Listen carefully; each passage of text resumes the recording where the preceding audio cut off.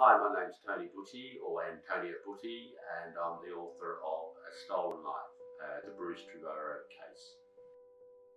Well, I've been involved in researching and also practicing in the area of stolen generations for about 10 years before the Bruce Trevorrow case was decided. And all of the cases previously have been unsuccessful. So, of course, when the Bruce Trevorrow case was successful, I was, of course, very interested in writing about it. Well, Bruce's story is tragic. It provides a portrait of a lost soul caught between two worlds and not feeling at home in either of those worlds, and also the tenacity of the legal team to fight this through the courts to succeed against the state of South Australia. It came back to the fact that he was removed as a child from his natural parents and would never have to form an attachment to his biological parents or really form an attachment to his foster mother. So really it's a combination of the factual scenario and the legal situation particular to South Australia at the time that led to a successful outcome, and I think that was very important that that case has been is to be read by as many people as possible.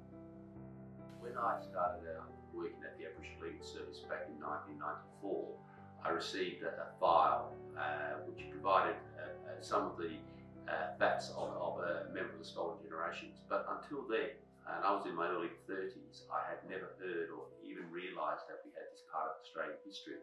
So that would tell me that our education system had basically not done a good job in telling this very important part of Australian history. So it's been part of my journey since to find out more about it, particularly from a legal historical point of view.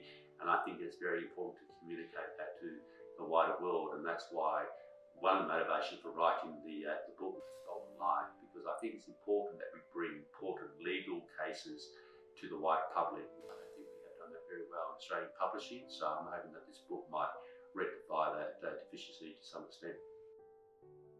Are you able to tell His Honour what you are like as a father to your children? I feel that I can't be a father to my children because I haven't got the skills.